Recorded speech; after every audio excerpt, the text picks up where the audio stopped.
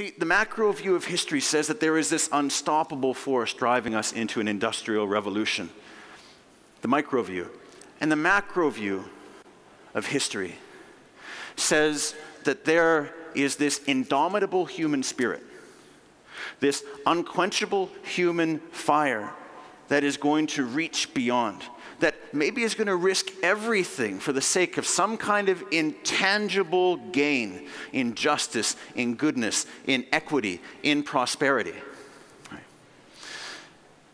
And once you see that clash, you can't unsee it, and it becomes so clear that the most important question that we face as a society today is what happens when the unstoppable force meets the unquenchable fire? What happens? And the answer is leadership. Leadership is what happens. Leadership, by definition, is today the reconciling and the channeling of these two awesome forces colliding in the now.